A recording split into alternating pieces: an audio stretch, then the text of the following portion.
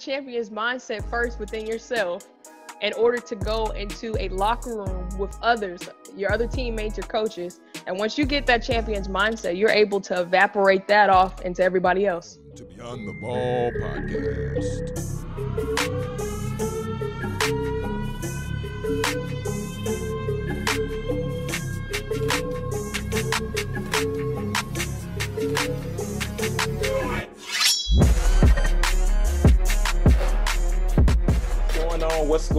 What's going on, ballers? And welcome to another episode of the Beyond the Ball podcast. I'm your host, Jonathan Jones, and today, really excited to bring to you. I'm really excited about this interview actually because I was doing a little research. I was doing a little bit of research, just like I told you, and we're going to get to our guest just in one moment. But really want to make sure that everybody understands the focus and the purpose of the Beyond the Ball podcast. The goal is to ultimately serve and support student athletes and to position them with information, with tools, with strategies, skills, and success so that ultimately when the ball stops bouncing, that they will be prepared for that next phase of life. And that's specifically why I wanted to bring on this guest today. And our guest today, she's the first African-American female staff member in the history of Illinois' football program. The first full-time female hire. She is the director of high school relations, none other than Coach A. Coach A, how are we doing today? How are you? I am good. How are you? I'm doing well. I'm doing well. Was there anything I missed? Because sometimes, I get a little excited and I might miss some details. Is there anything I left out? No, I think you hit it right on the bar. I liked it. Good. Okay, if you're the coach, and then you said you liked it, then we're not going to do it again. Sounds like a plan. So Coach, just wow. So we got connected by way of the NCAA, and I was telling you, I was doing a little bit of research, but for those people out there who might not be as familiar with you as I am just yet, do you mind just sharing a little snapshot, to bring the rest of those individuals into the fold, and so we're all on the same page? So I think, like I said, you hit it around the bar. Currently director of high school relations at the University of Illinois. So under Coach Lovie Smith as our head coach. But yeah, I think you hit it right on. That's pretty much the deal now.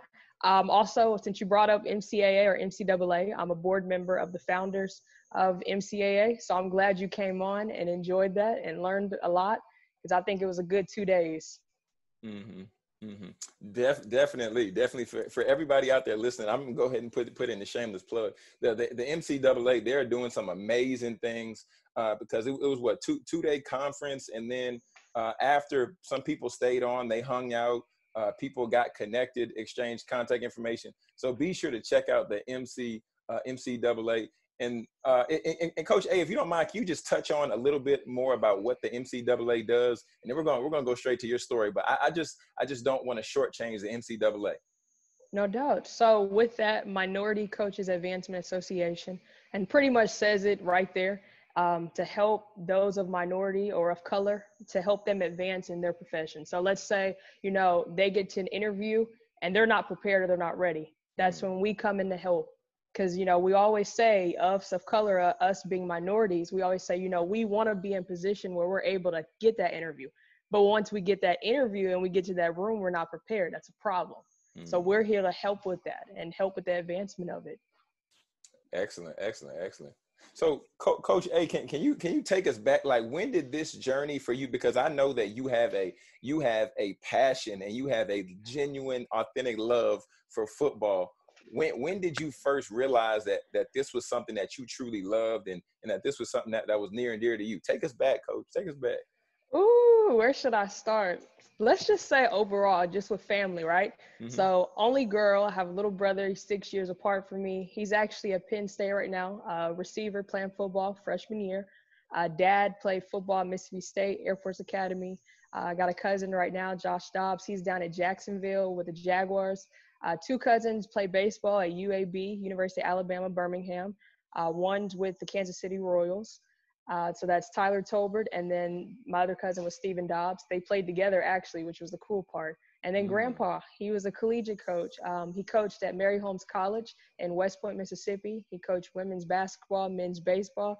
I don't have any aunts. I have all uncles. So it kind of, look, you get it right there. It's just, I just kind of been ingrained in it, I guess you could say.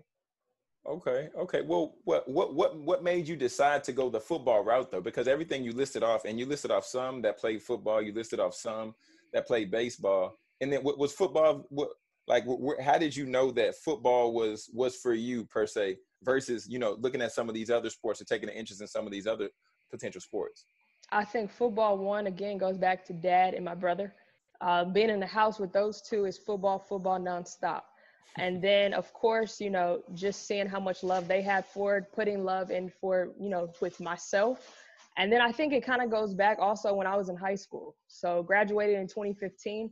I believe my junior year or senior year, me and Steven Sims Jr., we were actually together in the same class. He's with the Washington, I don't want to say Redskins, but he's with the Washington team for the NFL. So with him, you know, watched his recruitment process in high school. And coming out of high school for him, you know, he was pretty much, I guess, underrated in a way. So coming out with hardly any stars, with one offer, and that was the KU, Kansas. And seeing him overcome all of those, you know, I guess, blocks of adversity is beautiful. And especially, like I said, just being a part of his recruitment process and seeing, you know, a kid that's worked and worked and worked and always had a chip on his shoulder. So I think that played a part as well. Okay. And then Coach A, I'm gonna go ahead and say this just so we're on the same page. But feel free. You don't have to make your short story short. You can make your short story long. It's perfectly okay with me. It's perfectly fine. Because today is all about you. And just spotlighting some of the great things that you're doing, some of the great work that you're doing. And just seeing, you know, like on your timeline on Twitter and a few other places, I see you talking about just always focusing on consistency. Like, can you just talk with us a little bit about, one, how did you get to that mindset to focus on consistency? Because that's not the easiest thing to do in this day and age. So can you talk a little bit about that? Freshman year of college, like we're gonna go back down the timeline. I went into college, partial basketball scholarship. Ended up not having the highest SAT or ACT scores to play in the first game. They notified me 2 weeks before the first game, right? So me being a big-headed athlete in high school, 4 years on varsity, freshman, all of that, and just having a big head, I was like, you know, I'm not gonna retake them. You know, why should I have to retake them? And you guys notified me 2 weeks before the first game. So I took, you know, my little hyper dunks. I remember the name of the shoes, took them, threw them in my locker, and I never went back. With that being said, you know, I played basketball all my life, like most football players. You know, you play a sport for so long since you were little. And when it comes to a time when, you know, you've just, I guess, hang up the cleats or hang up the shoes, it's like, what do I do next? And so again, freshman year, hung them up or threw them, I guess you could say, threw them. And then, you know, got my head in the books. I ended up earning a full ride academic scholarship. And then, you know, here we are. And that was kind of played a part in consistency, being consistent in what I'm doing. What did that feel like though, for you to throw them up and knowing that this was something that you've done since, like you said, you've competed from such a young age, and then now you're just throwing it down and you're just walking away? Like, just talk us through that, because I know now that, you know, that there's so many athletes that are either walking away from sports, or even young professionals just walking away from a career that they thought that they wanted. Can you just talk a little bit about, like, you know, that thought process that you went through and just dealing with that situation, that time of your life? I think in the moment, right, you know, you're a hot-headed freshman. You probably, what was it, probably like 18, 19 right at the time. And you're like, no one can tell me nothing. I'm going to do what I want to do. That's kind of the state I was in. When I actually did all of that, I never told my mom and dad. I didn't tell my mom and dad until I had actually earned an academic scholarship. You know what I mean? So now I got something I can put on the table, results, and show them, like, you know, I'm still working. But I think at that moment, you know, it was kind of like, I'm going to do what Ashton wants to do. So, and that's, you know, that's how it kind of went down. Well, okay. So now I want you to talk just about, like, seeing Ashton at that stage in her life, and then now as you're, you know, the director of high school relations. like now with you being able to see these student athletes young, and you see maybe some of them going through some of the same things you're going through, like just dealing with and recruiting and seeing this young talent. What do you think of this generation? Because I know there's a lot of stuff that's said about this generation, and I don't want to generalize and put them all together. But I'm just trying to get an overview, because I know you're on the ground running with them. I know that that you're working with them and helping them transition to the next level. Like I'm curious to hear from you, Coach A. Just what do you think about this generation and how they're operating? I think it's a little bit different. Like, I'm not that far off, but you know what I mean? I'm still in tune. I'm still cool. I'm still hip. Yeah. I'll be hip for the next 5 years, and that's when they say you're lame or you old. But I think it's different because it's social media. I think, me with us or with my generation, it was like social media was here, but it didn't play a factor into, recruiting process. And that's women's basketball. Even with football, it wasn't as big as how it is now. It's totally different. Like with my brother, like I said, he just graduated high school, class of 2020, the quarantine babies. But with him, it was just like social media. And I'm like, it's different because everybody wants to post every little thing. Everybody, all these kids want to post their offers, even if they're not real offers. They just want to post it out there just to get some clout, some hype. It's a whole different ball game. And like I said, with me being close or with me being somewhat in tune with everything, it's kind of easy to see through all of it. Yeah, and I was actually talking with a trainer today, and we were just talking about how back when around the time when I was in high school, because I graduated 2006, and around the time I was in high school, how it was frowned upon for someone to commit to a school, and then when it comes time, or when it's almost time for them like to sign, because they'll give the verbal commitments like, hey, I'm going to blank school, and then when it comes time for them to actual sign, if they switched up without like something happened, without a coaching change or anything like that, then that would be frowned upon. But Yep. in this day and age, would you say that's the case? Or now it's like, whether it's a coaching change or not, I'm committed to you verbally, and then a month later, 2 months later into the game, it's like I'm decommitting from this school and I'm committing to this school. To me, my personal opinion, this has nothing to do with Illinois. I'm just like, I don't get it. I don't get it, because I feel like a commitment should be like an old school relationship, right? You're getting engaged, and when you sign that paper, you're officially married. So you should take that seriously. And then look, I'm gonna bring Illinois into it. So like, with me saying this, when you get an offer from Illinois, that offer should mean something to you. It shouldn't just be another offer to add onto a 24/7 sports list and say I got 30 plus offers, because you can only go to one school. And out of those 30 offers, I'd say probably 3 to 4 are real actual committable offers. You know what I mean? So yeah. you posting a big thing saying I got 30 plus offers, that means nothing to me. Yeah. I mean, because that like that's one thing I've seen, just being in just the student athlete development space, is seeing that's a big thing for the students to post. Oh, I got this offer, I got that offer, and they're posting these pictures of players that played there like a year ago, 2 years ago, and I'm like, wait a minute, when did this really? Why is this such a big thing? It's come to a game where it's like it's all about accumulation.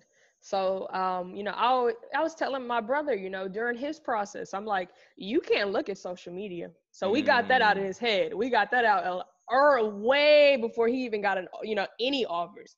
Can't look at it, because when you start looking at it, you get discouraged, right? Because you're looking at, okay, well, he got this, but I'm better than him. So how can he get this? You can't look at it that way. So.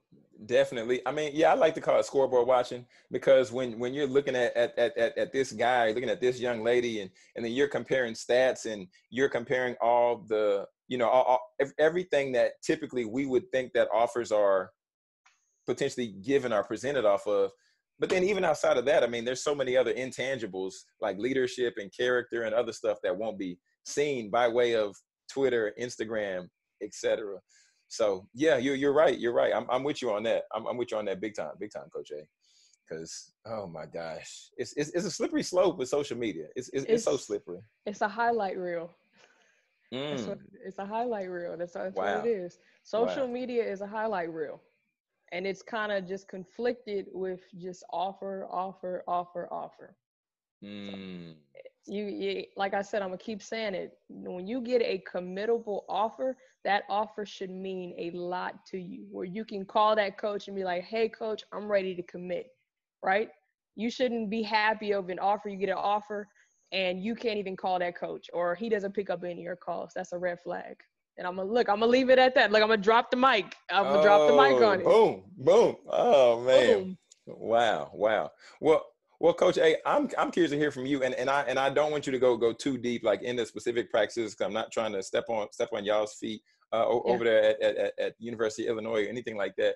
But what particular things are you proud of that you want to highlight that y'all have done really well, just like this past year, and just like Oh, with the program? I like to say we got the most diverse, or we have the most diverse staff and coaches in college football. That's a beautiful thing, especially in a time that we're in right now. That is so beautiful. It's a melting pot.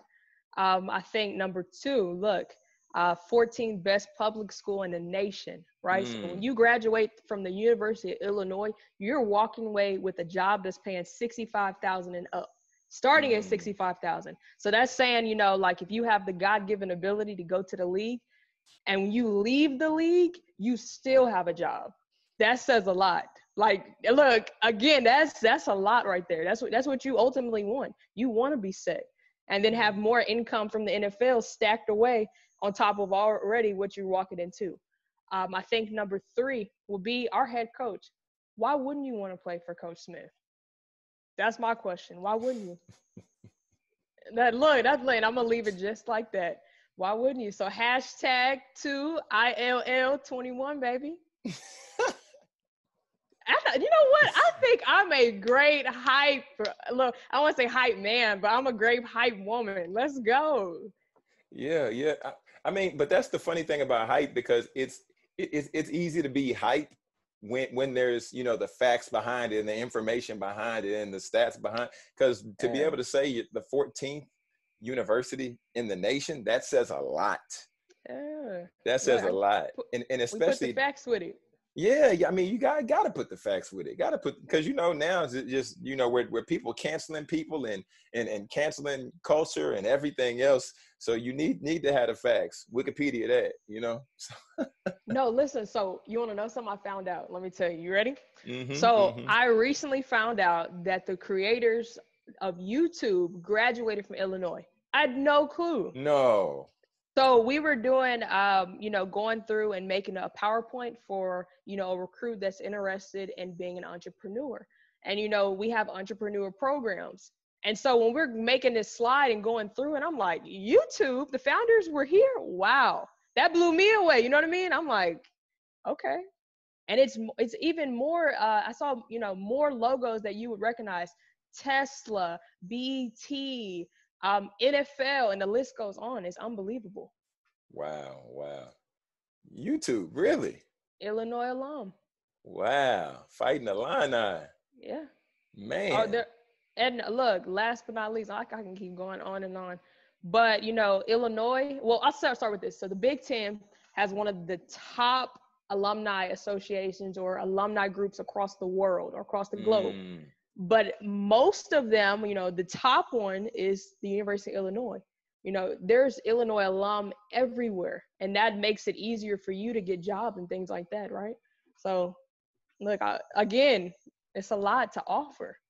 Wow, wow. So you talking about that is just really drop. Well, so I have two questions. So I'm gonna go Okay. here first, because you were talking about just in regards to making a PowerPoint for a recruit for any college, potential college athlete, a high school student, whoever might be listening right now, and they're trying to think of, what can I do right now to make me more marketable? What would you say to that person right now? One, clean up your social media. So that includes the retweets, that includes the likes, that includes what you like on Instagram too, because even though you think people can't see it, they can see it. So I think that's the main piece of it all, just having a clean, concise, you know, piece or social media piece that showcases your best highlight reel. And I'm gonna keep saying highlight reel because that's what it is. No one's gonna post failures. Let's be honest. We take a lot of L's in the dark, right? But they always lead up to good things. But if you're confident, you can post the L's, but you know, most of the time people are not posting L's. So I'll clean social media too. Never post a million different college coaches in one post. I saw a post and I was tagged with like coaches from OU, coaches from TCU. Like it had nothing to do with the University of Illinois. And right off of the bat, I'm like, I don't even want to look at whatever you just tagged me in, you know? So I think that's number 2. Number 3 would be if you are posting something, don't look at the views. You know, your views could say, let's give a random number, 125 views. In those 125 views, you don't know who's watching you. So do not be discouraged. Man. I'm That's preaching right today. Yeah. I'm preaching. I think I was a pastor in my past life. I'm preaching today. Oh goodness, that's too funny. That's too funny. So, oh man. So you just said pastor, and my next question was going to go to relationships. So I was about to say. So I guess we're gonna talk about the congregation right here. Okay. But yeah. So like me and you talked before, Coach A, and just talking about the MCAA, and with I don't know why I'm making this geared more so towards recruits, but I really want to just speak in general.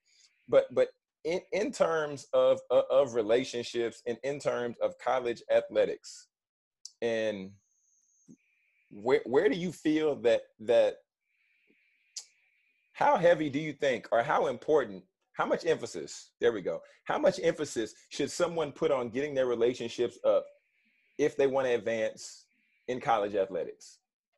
The most important piece is you got to understand where you fall as an athlete, what kind of caliber of an athlete you are. Because everybody wants to go Division I, but not everyone is a Division I player. Not everyone can play at the University of Illinois. Not everybody can play in the Big Ten. So you got to first be honest with yourself. And if you don't understand where you fall into play, you should, ask your head coach. And if you don't like what your head coach says, you say, yes, sir, you walk off. And you work and work and work and see if you can prove him wrong, right? That's all you can do. And I think, some parents are honest to their children and some parents are not. And some parents push and push and push and they attack you. I don't want to say attack, but they chase down college coaches. You can't chase down a college coach. You just can't. Because a college coach already knows what they're looking for and what they need to bring on the field. Because the ultimate goal in a college program, Division I, Division II, Division III, NAIA, is to win championships, to win ball games. You want to win. And so you just got to understand what kind of player you are. You got to take it in and just be honest. This is a business. That's ultimately what it is. It's a business that you love to do. And you got to take it that way, take it seriously. Wow. Yeah, man. Yeah, that's so that I think that's one of the things that people lose sight of sometimes. And I know I was that type of athlete myself. But I know people, like, just in regards to emotions or the feelings, putting the feelings into the business of it, and those two things definitely do not mix, because that's how you quickly lose.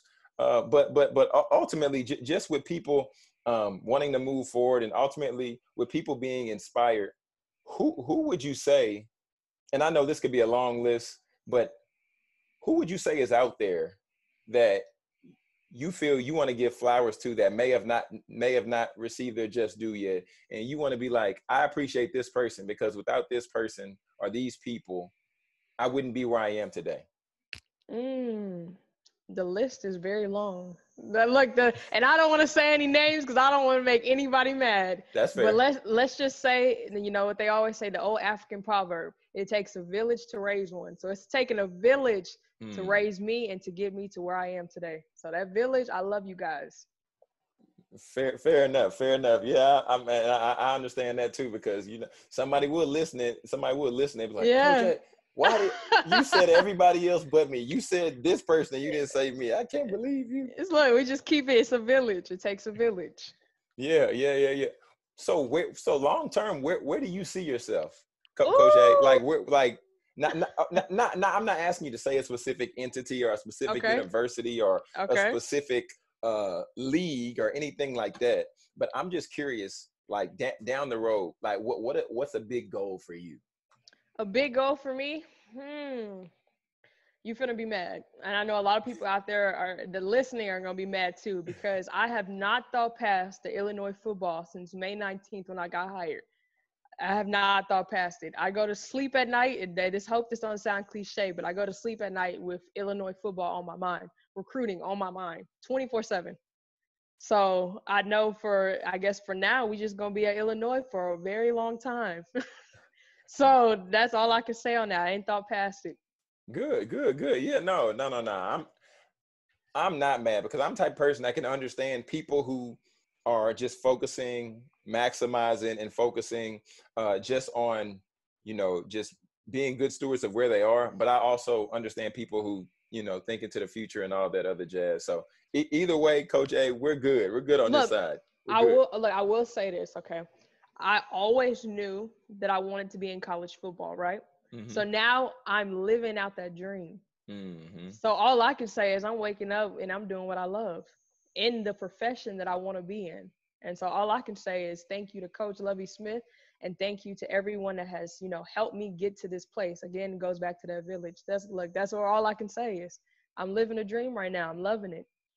Yeah.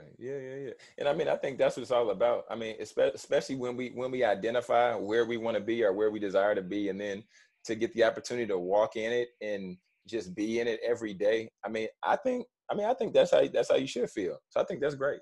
I think that's excellent. Thank you. So now I got a slight curveball for you, Coach A. I got a slight Oh, curveball. okay. Come on. Come on. Look, I'm ready. Come on. When you're done with the game, Okay. what do you want to be said about Coach A? She pushed me every day to be a champion.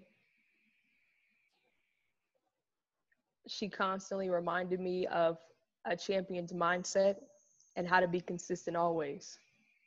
And that's it. Define a champion's mindset. Champion's mindset, it ties into with consistent always.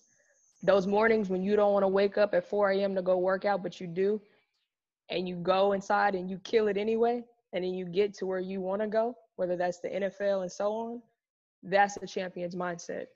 When there's so many, I say disadvantages, what's another word for it? Adversity tying into it, different steps that you got to take. And it seems like you keep going 10 steps back every time you take 2 steps and you keep going. That's a champion's mindset. So, Coach A, I'm the type of person that likes tangible application, right? Like Okay. I need to see something. I need to see the steps. I need to watch the video, and then I can go and do it. For somebody out there who says they want a champion's mindset, or they heard you say talking about a champion's mindset, but they say I don't know how to get there, and I'm currently at home and I'm laying in the bed or I'm doing whatever. Like, how do you apply this into your day-to-day life? Well, the first things first, if you laying in bed, you got to sit up. You got to get up, right? You got to take it one step at a time. And I preach this all the time. Everybody's journey is different. Mm-hmm. Let's just face the fact, right? I can give you, or I can sit here and give you step by step of what to do or what I did or how this will help you or how this will benefit you in the long run. But it's up to you to get up out of bed, sit up and stand up and make it happen, right? You can pray all day long, but you got to put some work behind that prayer. You got to put some work and some effort behind it. So I think that's the main thing. Take that first step, sit up, and then take that second step, stand up, and then take that third, start walking, make it happen. Look, now you got me preaching, coaching, everything all in one. And then you start walking, then you start running, then you start doing like them young men on your Take Twitter it step feed. by step. I seen them young men pushing that sled. I said, oh my goodness. I salute to them because Coach Lou got them working, right? I'm going to say salute because I can't do it. But if somebody challenged me, if one of the guys was like, Coach A, I know you can do it. No, if they challenge me and say, I know you can't do this, I'm going to go out there and I'm going to do it. But I'll be hurt after, but I'm going to do it anyway. Oh my goodness. Because how heavy are those? Do you know? No, I haven't Them even seen it in sleds? person. Oh, It looks crazy. I'm gonna say that it looks crazy, but I bet it's worth it. yeah. I mean, I would give about anything. No, I wouldn't. But I mean, it would be nice. It would be nice just to be, because I know them young boys is cut up. Like, I mean, For it would be real. not, but I know that I don't have the discipline right now to put in them hours that they put That in the champion's weight room. mindset. Oh, okay. Gonna hit me with the oh my goodness. Oh, Coach A. Wow, You wow, look, wow. you gotta have the champion's mindset first within yourself in order to go into a locker room with others, your other teammates, your coaches. And once you get that champion's mindset, you're able to evaporate that off into everybody else. Or I guess do precipitation to everybody else, whichever way you want to say it. Fair enough. I mean, but I was that age once, and I was in there lifting, I was in there running, I was working out, doing all that. But now I'm flexing my intellectual muscles, and I'm taking time, I'm learning, I'm reading, I'm writing. So, hey, but I am starting to work back out. I'm taking the champion's mindset, and I got up, I put my shoes on, Yep. then I started walking. Then I started jogging a mile. Then I jogged 2 miles, and then I almost died after I took a break for a week. It's neither here nor there. That's At least you're honest. hey. Honesty is key. I mean, I have to be. That's the only way. Speaking of honesty being key, because that's one of my core principles. Coach A, what would you say is a core? And we're about to get into the 2-minute drill after this, Okay. but I just wanted to ask this one. What would you say is like a core principle, or some core principles that you live by day to day? One, I think I said this before. Effort. 2, passion. And 3, I'm gonna have to say my granny. And that's a principle I live by. Because Granny, her preachings are in my head, and then she's still here with me, so I can call her anytime I need her. So those are 3 I live by. Effort, passion, and Granny is key. Oh man, Granny, come through, Granny. Oh yeah, Man, Granny come with it. She come with all of it. oh man, I love it. I love it. Oh man, I now you say that, I'm thinking about my grandma. One thing she would always preach. She would always preach, y'all got to love one another. Y'all got to love one another. That's what my granny would always say. Always, always, always. Huh.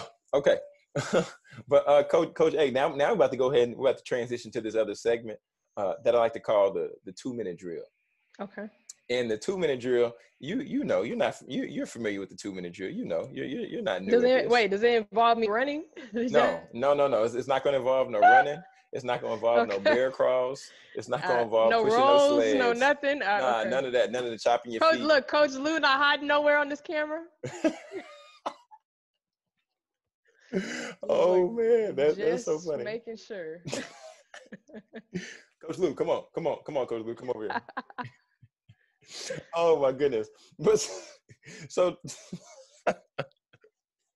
okay.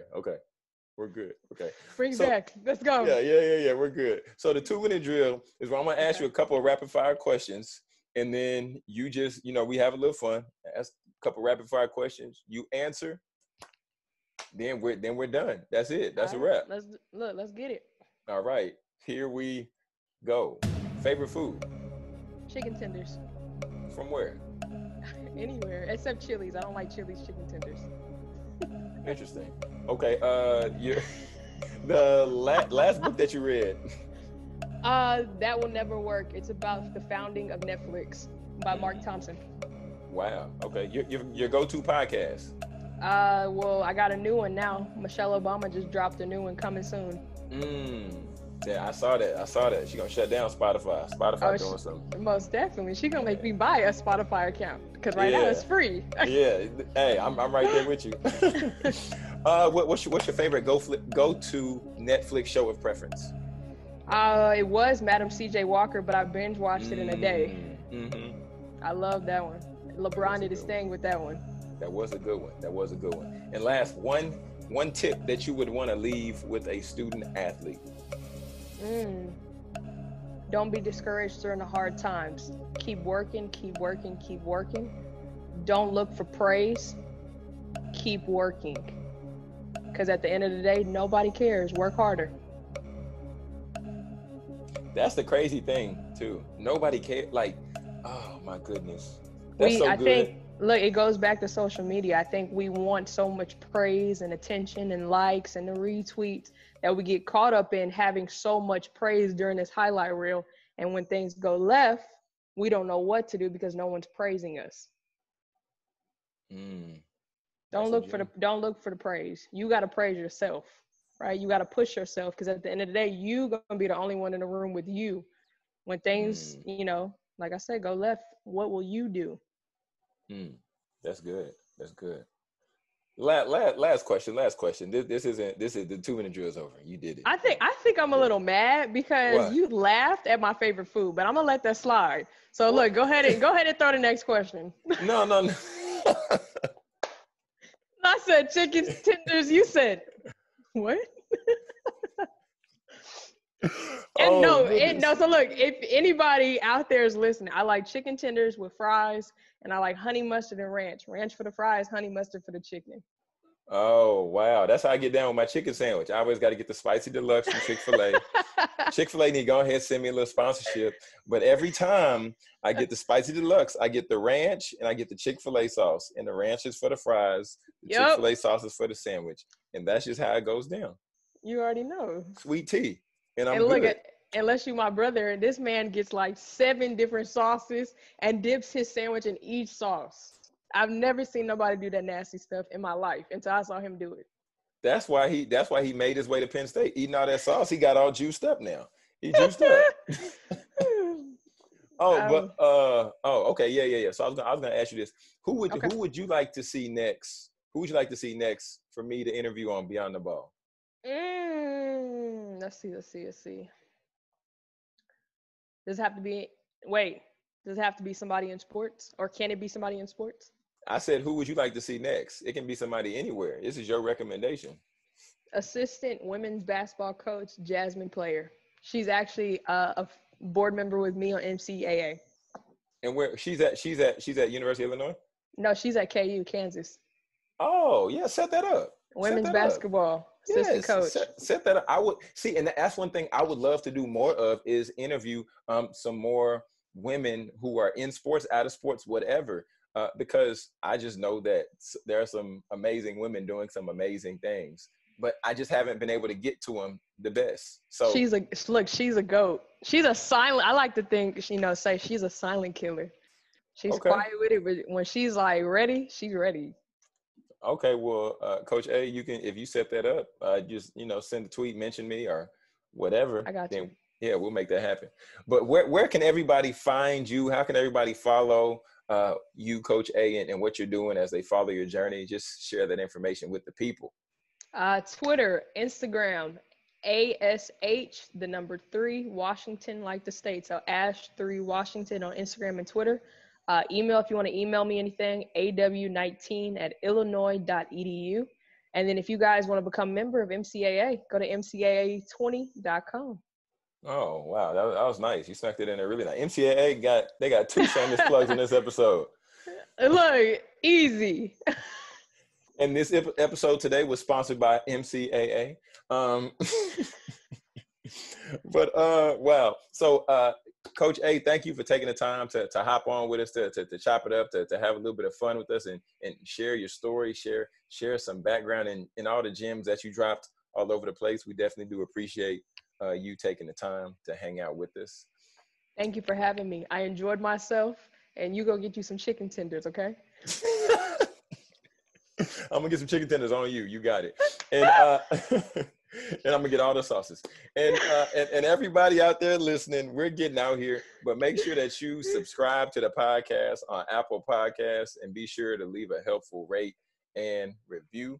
And until next time, the ballers out there. My name is Jonathan Jones, and this is Beyond the